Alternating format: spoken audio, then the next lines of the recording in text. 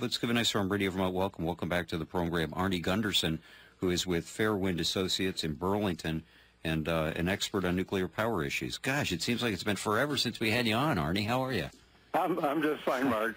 We have this gift that keeps on giving over there in Brattleboro, so I'm sure this won't be the last time either. Yeah. Actually, you know, it's funny because when I contacted you, the plan was to talk about Fukushima, and then this other story came out. So let's start there with Vermont Yankee and what's going on down there. I would dare say these recent tests that are showing Strontium-90 are not news to you.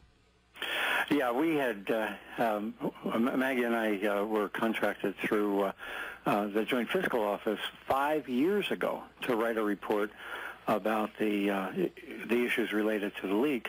And, Entergy has called this thing the tritium leak forever, and so is the NRC. But unlike all the other plants in the country, Vermont Yankee didn't leak tritium. Vermont Yankee leaked strontium and cesium and cobalt-60 and other things because of where the leak was in the plant. The other plants that have had leaks around the world have not had the kind of leak Vermont Yankee had. So it was detected in the soil 5 years ago that there was strontium, that there was cesium, and other isotopes. So they're like pebbles in a stream. They move with the stream, but they don't move as fast as the stream. Mm-hmm. So, you know, back in 2010, God, it's hard to believe it's 5 years ago. Back in 2010, we detected tritium at the monitoring wells down at the river. And Maggie and I said all along that the other pebbles in the stream, the strontium and the cesium, would eventually get there too. And that's what happened. This week, the Entergy announced, actually the state announced that they had detected strontium in the monitoring wells along the river. Mm-hmm. All right, so how big a deal is this? I think it's a huge deal, and I think we're just seeing the tip of the iceberg. You know, if they've just picked it up, the odds are, just like with the tritium, you know, they picked it up and it got worse and worse and worse. If they just pick this up, one, it's going to continue for years, and two, it's going to go up in value. Right now, it's at half EPA allowable. So it's still within the EPA standards, but it doesn't take but a couple more months before we'll be over the EPA allowables as well. So, but the big deal for Vermonters, though, as long as Entergy owns the site, nobody's drinking that water. They'll make the case that it's not drinking water, so therefore the EPA numbers don't apply. But the big deal for Vermonters is that it's dramatically raised the cost for decommissioning. You know, there's a case down in Connecticut at Connecticut Yankee where they had a unknown strontium leak that hit the groundwater, and it added to the cost of the decommissioning of the plant an extra $1 billion. So, you know, you add that, you throw that around with 700,000 Vermonters, and that means everybody's on the hook for $1,300 a piece. It's a big deal. Wow. You've described this before on the program, but what is Strontium-90 and why is it particularly nasty stuff? Yes, if you remember back to high school chemistry, that chart that hung on the wall, your bones are made of calcium. And right below that on that periodic table is strontium. So it behaves exactly like calcium. And so when strontium-90 is in drinking water, anything that is made of calcium is going to absorb the strontium, thinking that it's calcium. So, you know, things like the shells on the different kinds of snails that are in the river, of course, will pick it up. But the fish bones will pick it up. And, of course, humans pick it up as well. Now, what makes it nasty is that outside the body, it does nothing. It's a very weak energy source, so it doesn't penetrate your skin.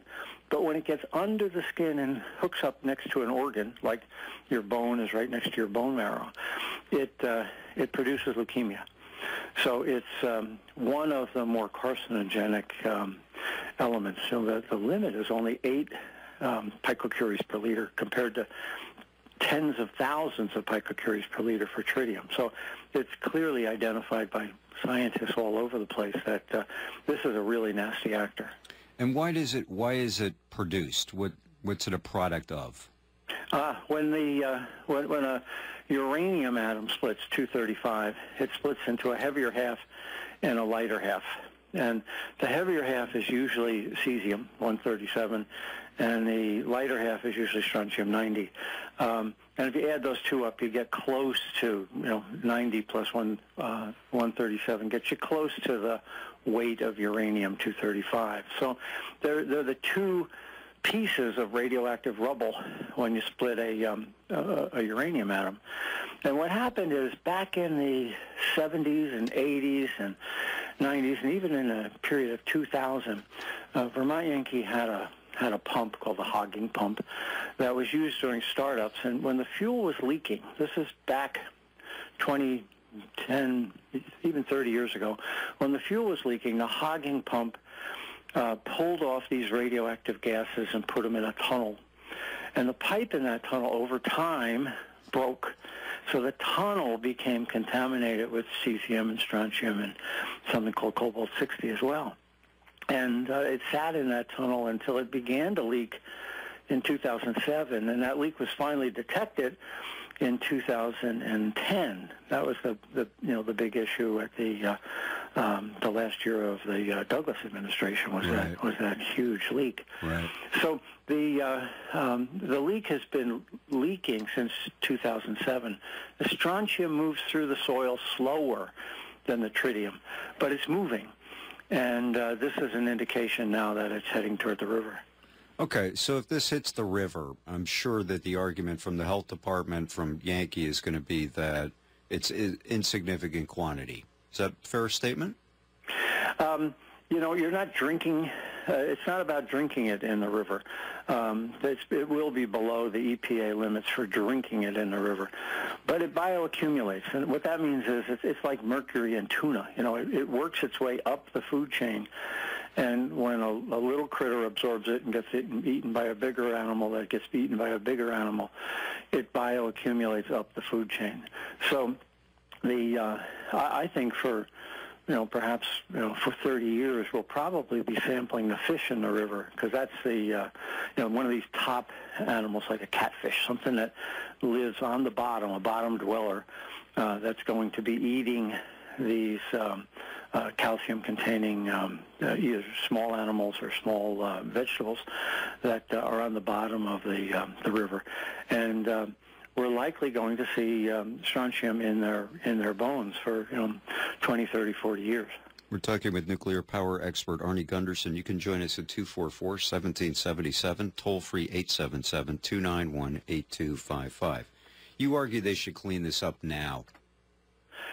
Yeah, we said this 5 years ago. The report Maggie and I wrote that's on the Joint Fiscal Office site, we recommended that first, they had in 2010 extraction wells, and at the end of the Douglas administration, the beginning of the first Shumlin administration, those wells were turned off.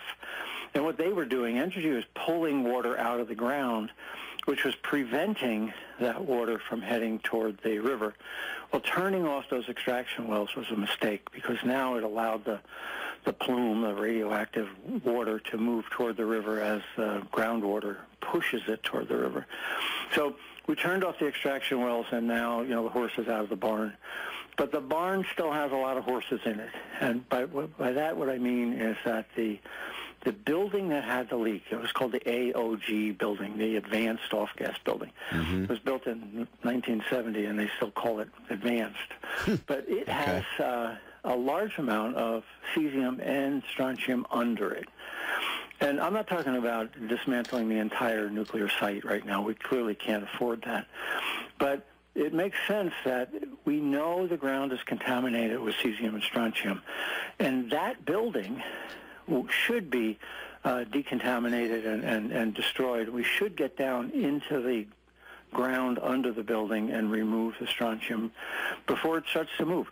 It's pay me now or pay me later, but if we spend the money now, we're likely to save 10 times that in the future, because we wind up paying by the cubic foot. When we dispose this waste, you pay by the cubic foot. So if the strontium is moved and it's suddenly 200, 300, 400 feet away from this building, then there's a lot more cubic feet involved in shipping it off-site. So my point is that let's knock that building down right now to prevent the strontium from moving and keep the overall cost of the decommissioning down. Let's go to the phone. Jamie, good morning. Good morning, Mark. How are you today? I'm good, thank you. Good. Well, I wanted to ask Arnie if he'd a question and ask him if he'd explain something. I'm sure both of these substances, the strontium and the cesium, have nuclear half-life, and maybe Arnie could tell us what the nuclear half-life of those substances is, and for those in the audience that don't understand the nuclear half-life, maybe he could explain what that means. All right, thank you for your call. Sure, that's a great question. They both have about the same half-life, 30 years. And what that means is that, let's say there's 1 million atoms of this stuff now. Well, 30 years from now, there'll be 500,000 atoms. And then 30 years after that, there won't be nothing. There will be 250,000 atoms. And 30 years after that, there'll be 125,000 atoms. So every 30 years, whatever there was before, it gets cut in half. So the rule of thumb is 10 half-lives and it's all gone. So if we're willing to wait 300 years, 30 times 10, the strontium and the cesium in the soil will have decayed away. But, we want to get the site back as a useful, productive piece of Vermont, and I don't think anybody wants to wait 10 half-lives to allow this stuff to decay. 244-1777, that's our local number in Central Vermont. You can also reach us toll-free at 877-291-8255. As everybody, I think, is pretty well aware, the Entergy plant is now no longer operating, and it's supposed to be decommissioned at some point here. There was a story yesterday, Arnie, I don't know what your reaction is to this. An Entergy Corp official said Wednesday, telling the Associated Press, the company is offering no guarantees it will pay to decommission its retired Vermont Yankee nuclear power plant if the job's still not done by the end of a 60-year period. Yeah, that was frightening, but not surprising.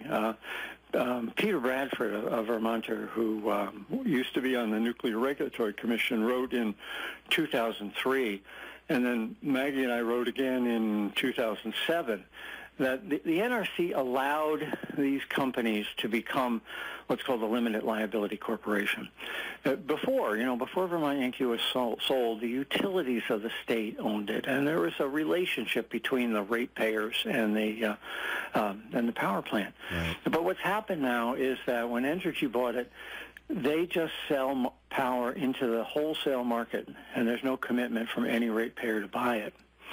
And so what they formed was this thing called a limited liability corporation, which is designed to protect Entergy in the case Vermont Yankee goes belly up. And they actually have 3 LLCs. Vermont Yankee is owned by an LLC, which is owned by an LLC, which is owned by an LLC, and finally Entergy gets the money. So the money can go up through those LLCs, but it never goes down. And what Entergy said yesterday was truly frightening. They said that, we're an LLC. We're going to, the corporation will be protected 60 years out. And if you want to sue us, we'll fight it out in court 60 years from now. But we don't believe we'll be on the hook if 60 years out we wind up with any additional costs. And we've been saying that, Fairewinds has been saying that for 6 or 7 years now. So it was not surprising to me, but it was the first time that Entergy admitted that they plan to duke it out with the state if there's still a contaminated site 60 years from now. I'm missing something in this equation here. So they've been trying to push out the decommissioning to the point where the decommissioning fund is healthy. What's magic about this 60-year number? The 60-year number is in NRC regulations, and it's the NRC calls it Safe Store, SAFSTORE, but if you really pronounce it the way your third-grade English teacher told you, it's really SAP Store. So this the NRC has allowed utilities to wait 60 years to allow these plants to be decommissioned. So here's Vermont Yankee. It ran 40, but it can stay there for 100 years while the decommissioning fund builds up. What's really happening, there's no basis in science for 60 years. The law is made to protect the utilities and the owners to keep their costs down. If they were a windmill in Vermont, they'd have to put all their decommissioning money up front before they started to turn the blades. But because they're a nuclear power plant, they can wait 100 years, the 40 to operate and the other 60, before they have enough money to decommission the plant to turn it back into a farmer's field. So that 60-year argument, the NRC will say, well, we're doing it to protect the poor workers from radiation. But in fact, when a power plant wants to operate because it's shut down for some sort of a mechanical problem, the NRC doesn't care about the radiation exposure to workers, whereas they use that argument to allow a longer period to decontaminate the plant when it's shut down forever. It's really a subsidy to the nuclear industry. Mm-hmm. All right. It doesn't sound like there's anything anybody can or is likely to do about this. Well, I don't think it was well thought out. When the NRC allowed these companies to be spun off as LLCs, there were people like Peter Bradford and a little bit later Maggie and I that talked about how it was it had some long-term dangers, but the NRC never thought it through. And I really think now it's time to get guys like Bernie and Senator Sanders and Ed Markey. There's a couple of senators who are very interested in this, and there's still an opportunity to change the regulations. Vermont is only the second merchant plant to be decommissioned. And there's 40 others after it. So we have an opportunity as Vermonters to change the law, if not for us, for the 40 other plants that are in this train that are eventually going to have to be decommissioned. We're talking with Arnie Gundersen. He's with Fairewinds Associates, which he runs with his wife Maggie. They are experts on nuclear power issues. Jim asked a good question here to ask you to put into context here this question about the leak materials. Are we talking about, in terms of risk that we can understand, he says, are we talking about the risk of riding in a car, the risk of being hit by an asteroid, or somewhere in between? Can you give me the first part of the question? Yeah, I had a listener who wrote in who wanted to know if you could put into context the danger of these leaked materials that we were talking about earlier, and he's asking whether the risk is more like riding in a car or the risk of being hit by an asteroid, or somewhere in between. I'm guessing somewhere in between. Okay, I had a hearing aid problem there. We had a case that Maggie and I worked on down in Florida, where a plant was leaking and into their sewage system, and the sewage was getting spread on farmers' fields, and it was strontium-90 and cesium-137 and things like that. And there's a statistically meaningful cancer cluster of 39 kids that developed a very rare brain cancer, and we were able to trace strontium-90 into their baby teeth. So, is it going to wipe out the town of Vernon? No. But is it a cancerous substance that's now in the river and will be for a long time?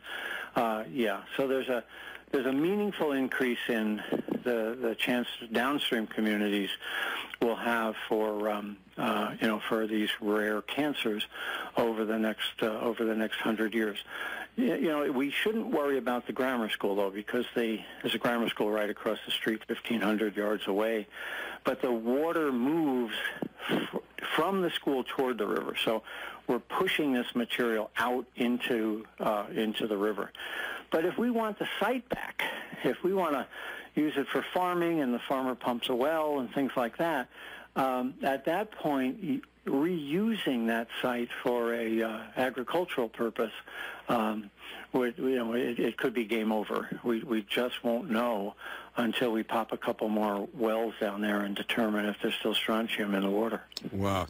I have to make sure I heard this right. So they spread manure on a field, and that had strontium in it. They grew crops, and those ultimately that showed up in the teeth of children. Yeah, it's it's LER, Licensee Event Report 82 from 1982.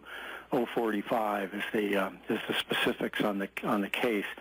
The NRC was aware of the leak in 1982, and really didn't do due diligence. But that's another long story, Mark. Let's go to Callis. Good morning, Cynthia. How are you today? Hi. Good morning. Thank you for the show. I wanted to. You touched on it just a few minutes ago. I wanted you to explain the dangers of having decommissioning a nuclear reactor plant right across from the school, and there's also one across the river. And also explain what happened with the radiological health rule several years ago, somewhat covertly in the Douglas administration. Thank you. All right. Thank you, Cynthia. Well, yeah, thanks. That's a great question. We've been commissioned, Fairewinds has been commissioned by the Lintelak Foundation to do a study of the Entergy plan to decommission Vermont Yankee, and we'll have a report out in March. The NRC comment period ends on March 23rd, so we'll be providing a detailed report on this. But the issue of the school is critical. Vermont Yankee's safer shut down than it was running. There's no doubt about that. But there still is the equivalent of 700 nuclear bombs worth of cesium in the fuel pool. Now, it has to stay in the fuel pool for 5 years because it's physically hot. But at the end of 5 years, what happens is it gets put into heavy stainless steel containers. Empty, the containers weigh about 70 tons, and then they put about 30 tons of uranium fuel in it, and then put a lid on it and lower that very carefully down from 120 feet down to the ground. Now, if you remember back in 07 or 08, there was a brake failure on the crane that lifts this heavy thing. So we know as Vermonters that the brakes can fail and you can lose control of a canister. So what we will be proposing, Fairewinds will be proposing in this report to the NRC is you've got to get the fuel out of the fuel pool. It's not safe up there as a terrorist target, and it's best on the ground. There's no doubt about it.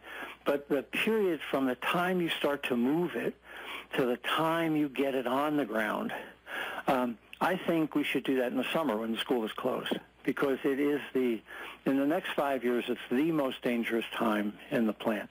It's one of those cases, it's a low but not zero probability of an accident. The brakes can fail and this 100-ton container can fall. We've had that happen in Vermont where the brakes failed. So that we have an opportunity, though, to make sure that we don't have kids 1,500 yards away. So one of our recommendations is going to be to do it in the summer when the school is not in session. And that would hold for you're right, there's a school over in New Hampshire as well that would also be affected. The other question, Vermont is the only state in the country that had a 25 millirem, that's a measure of radiation, limit at the fence boundary. And when Entergy got the power up rate, they exceeded that 25 millirem number. But what they did was they bought the property along their site boundary, so they moved the site boundary out. Moved the fence. They moved the fence. The Department of Health changed the way they calculated the millirem. That was argued back in, I want to say, perhaps 06 or 07. And the department did not change the way it calculated it. But the law was pretty clear, and the department changed its calculations to help Entergy continue with the plant. Am I remembering this right? Didn't they move the fence back out at one point, too? Yeah, they bought more farms. All those houses along the road there, they just bought them out, and essentially that allowed them to claim that the dose at the fence line was below the state limit. Yeah. Okay, we're going to take a short break. We'll come back, continue our discussion with Arnie Gundersen with Fairewinds Associates. We're also going to talk about Fukushima, what's the latest there, and we'll be back right after this. Before we take any more calls here, I want to just have you flesh out a little bit for us here where things stand with the Fukushima crisis. Gosh, you talk about how you couldn't believe it was 5 years ago, the tritium and other problems at Vermont Yankee. It's hard to believe it's coming up on 4 years with Fukushima, huh? Yeah, no, it's still out of control.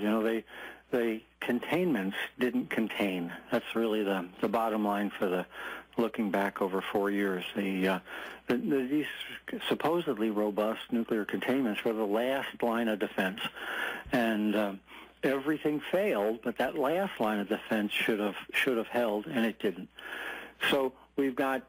It wasn't like we have a China syndrome, which is when the molten fuel melts through the containment. But the temperatures and pressures got so high in the containment, it blew the top off the containment and blew the seals in the sidewalls. And what I mean by that is that wires and pipes go through the side of the containment, and there's a little rubber fitting that the pipes slide through that was never designed for the pressures and temperatures and radiation that they saw. So all that rubber deteriorated.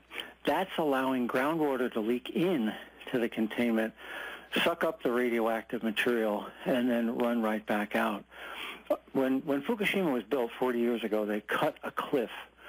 And in the process, they changed the groundwater flow. And groundwater has been flowing into Fukushima Daiichi, into the plants there, to the tune of 400 tons of groundwater every day for 50 years now. So, but it was always clean. There was never a radioactive plant. So it would come in, they would pump it out, and there was no problem. But for the last 4 years, now we've got a contaminated plant. So as the groundwater flows in, it's picking up all the radioactivity from the nuclear fuel and transporting it right into the ocean. They're already seeing above legally acceptable levels strontium and cesium in the bottom-dwelling fish as far away as 20 or 30 miles from the facility. This is significant because, again, other animals will eat those fish and gradually transport it. We also saw lower levels of cesium in tuna that were caught off of California and in salmon that are being caught up in Alaska.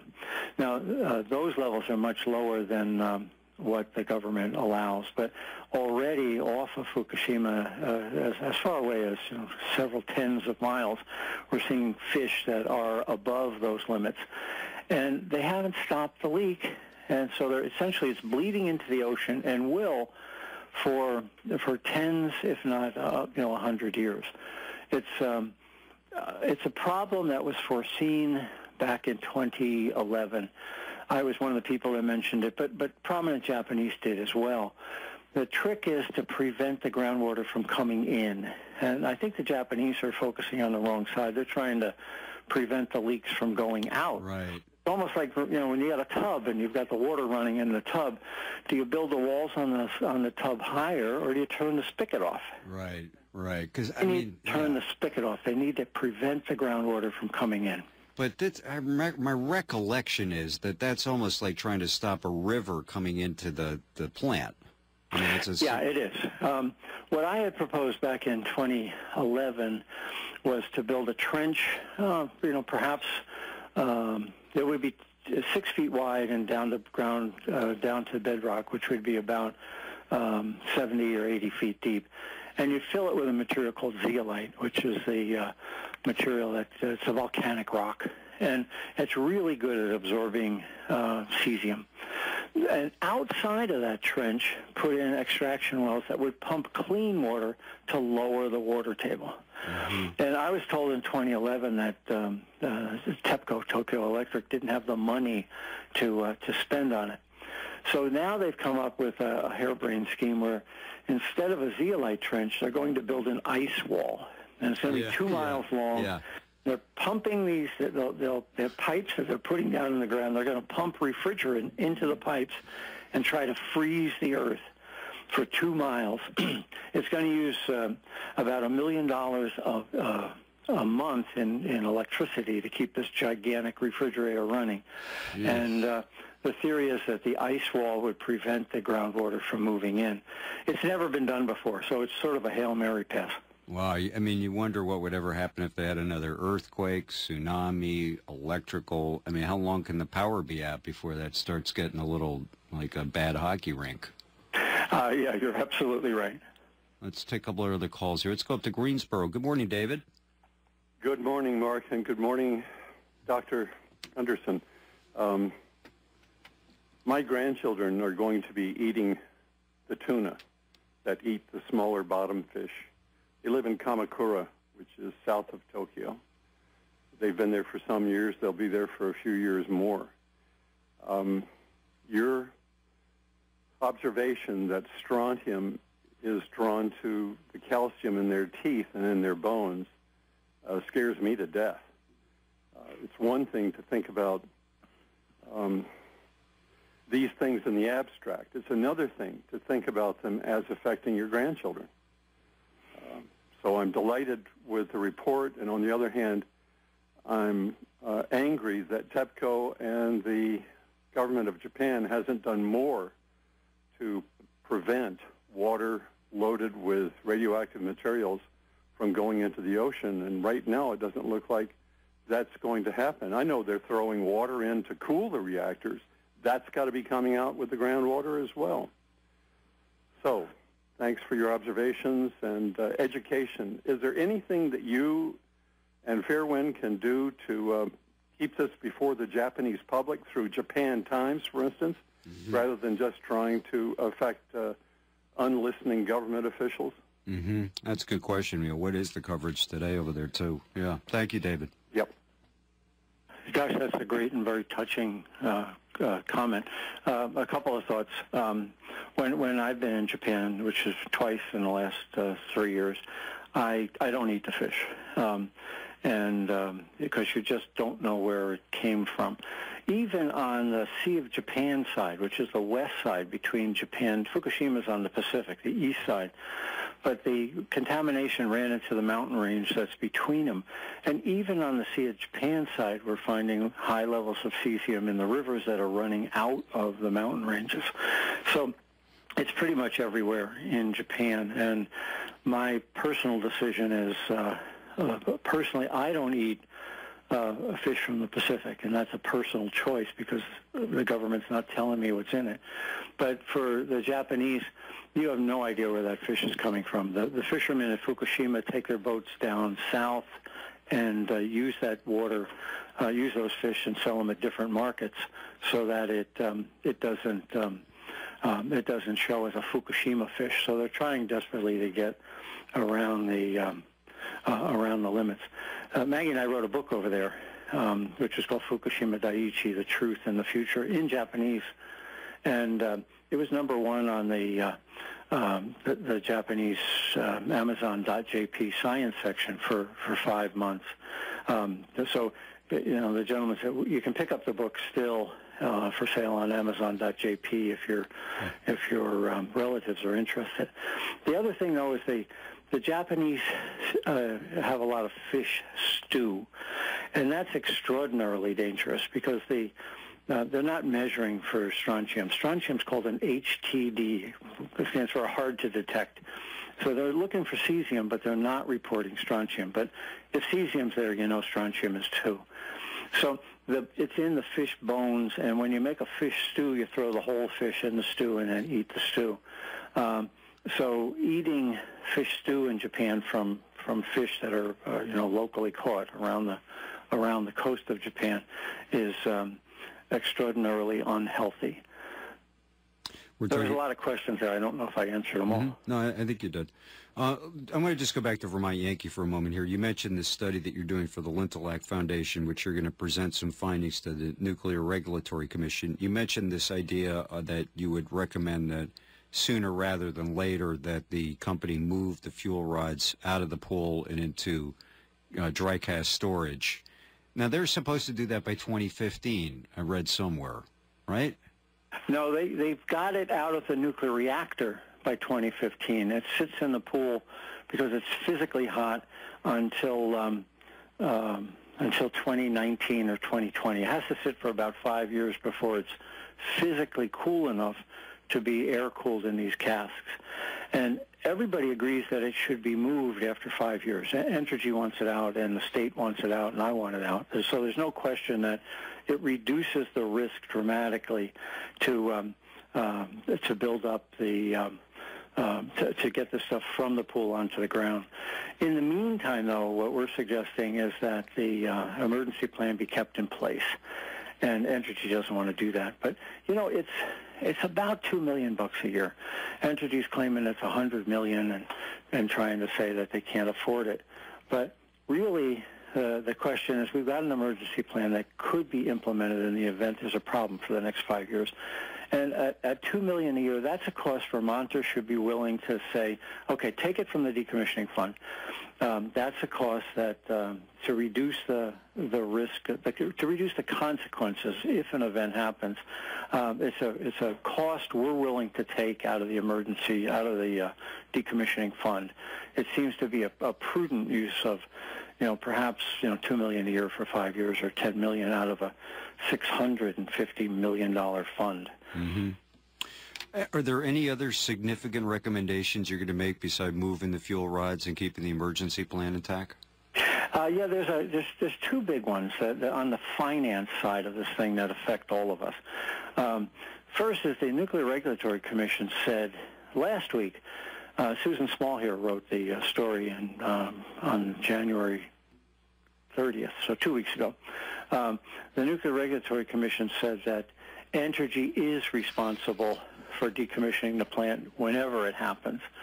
And here's Entergy saying yesterday that if it gets out 60 years, they're out of there. So clearly there's an argument that needs to be argued out now between the state of Vermont, the Nuclear Regulatory Commission, and Entergy about where that responsibility lies. Because remember, we're the second plant to be decommissioned, and there's another 40 of these merchant plants lined up behind us. But the other thing is, and this was never thought of before, is that when they spun off Entergy, there's no longer any public oversight of how the fund is spent. Now, Entergy is giving that money to a wholly owned subsidiary called TLG Engineering.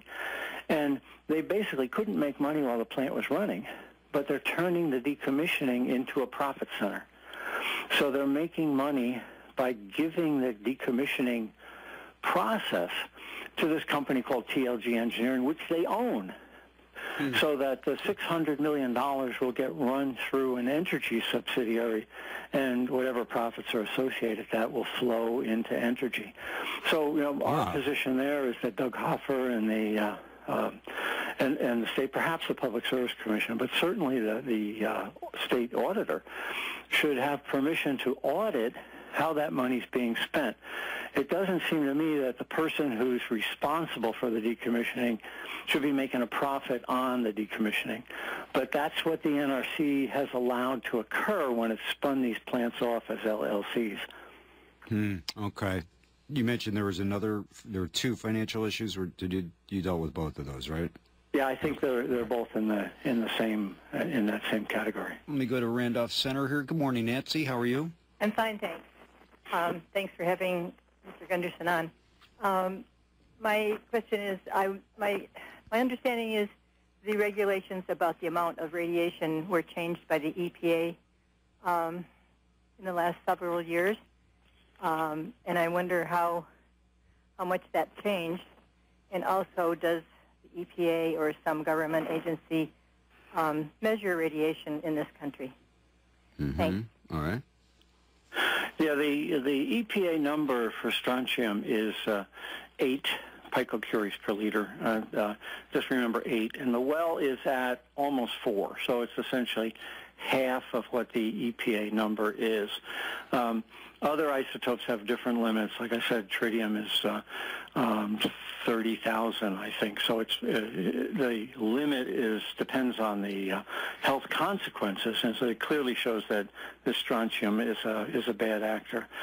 The issue of who monitors the radiation has been fought at in Washington for years. And inside the fence boundary, the EPA has no jurisdiction.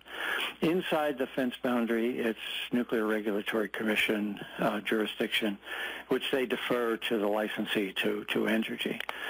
So that the measuring the groundwater is something that the NRC expects Entergy to be doing, and there really is no other agency oversight.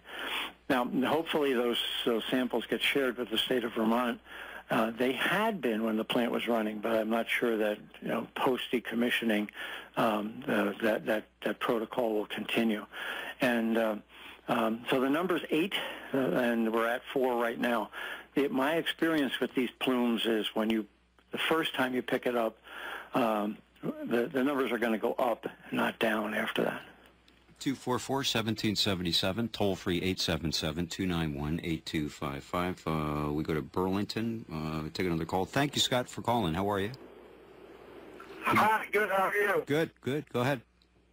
So on another talk show on TED yesterday, they were talking about small-scale nuclear power similar to a nuclear submarine. And they were suggesting that could be used in Burlington. And I'm wondering if that is any safer than the other kinds of nuclear power you've been talking about. Okay. All right. Thanks for your call. Arnie? Yeah, there are these things called small modular reactors, which are similar to a reactor on a Navy sub.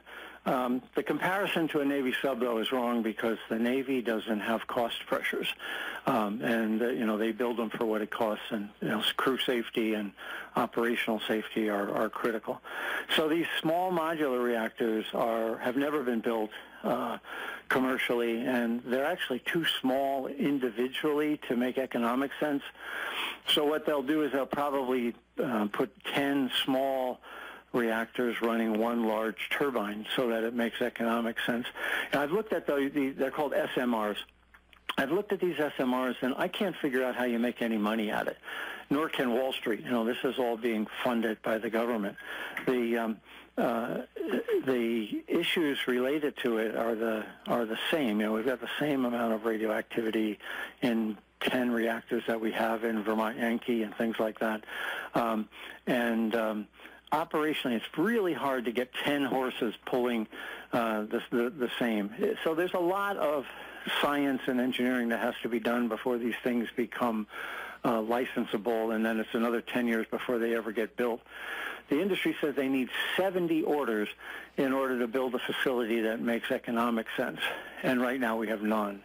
That money's much better spent. There's a guy named Amory Lovins at Rocky Mountain Institute who clearly shows that spending money on new nukes is much less cost-effective than spending money on renewables and a grid that can handle renewables. So I think while technically it's possible, it makes no economic sense. And 10 years from, 100 years from now, this argument is not going to be about being pro-nuke or anti-nuke.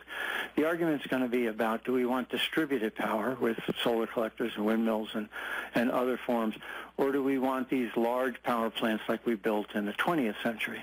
And I think time's changing, and the 21st century paradigm is going to be to have a distributed network of renewable energy. But, there are people that think, there are smart people that think the bridge to get to that technology is through some kind of a nuclear power, whether it's traditional or this new kind. Yeah, I could fill an auditorium with smart people who feel the other way too. But yes, the pro-nuke people feel like the bridge should be nuclear. But nuclear doesn't play well with a small distributed grid. It's like when you have a large power plant on the grid, you need another large plant running but not producing electricity in case the one breaks. Whereas in a renewable grid where there's many, many small generators, you don't have that problem. So when you build nuclear and claim that you are the bridge to the future, in fact, you're making the grid less stable because you've got these large, elephants out there amongst the flowers in the garden. Let's go to Northfield. Mike, good morning. Good morning. I was wondering if you and Arnie would talk about the decommissioning fund. Years ago, when Governor Douglas was here as our governor, the Congress made a bill that would make Entergy fully fund the decommissioning fund, and he vetoed it. and I was wondering if Arnie knew anything more about that. Okay. All right. Thank you. Yeah, thank you. That's a great question. One of the things that Fairewinds will be releasing in March with the Lintelak study is an interactive spreadsheet where anybody can put in the decommissioning fund numbers and the cost numbers and find out how long it takes to dismantle a plant. Right now, there's about $650 million in the fund, and to decommission Vermont Yankee, if we weren't worried about the spent fuel, to decommission Vermont Yankee is about $850. So the fund will hit $850 within 10 to 12 years. So we will be able to completely decommission Vermont Yankee by 2029 if Entergy doesn't use the fund to fund the spent fuel storage. The decommissioning fund and the decommissioning law were never meant to be used to fund the spent fuel storage. These canisters that will sit on the land for perhaps 100 years until the government takes them. There's another $400 million to keep those canisters on the ground and monitor them for as long as 100 years until the government takes them. Entergy's position is that they can take that money from the fund.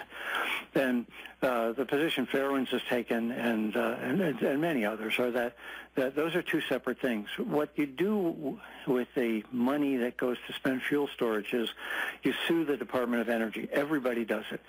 And eventually they get that money back, because they always win these lawsuits. This is because Yucca Mountain is not available to store the fuel as the government committed to. So that $400 million actually should come out of Entergy, and then they sue Department of Energy. They win, they get it back.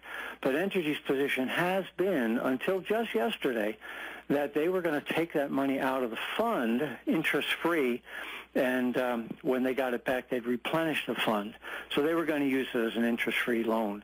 Yesterday, they changed their tune, and they said they're not going to take money out of the fund to fund spent fuel storage. If that's true, we can have Vermont Yankee, the carcass of Vermont Yankee, down to back to the farmer's field it was by 2029. And the interactive spreadsheet that we've developed will show that. Of all the things we've talked about here this morning, of all the things you've written about in your report, how would you answer the following question? Your biggest worry about Vermont Yankee looking forward is what?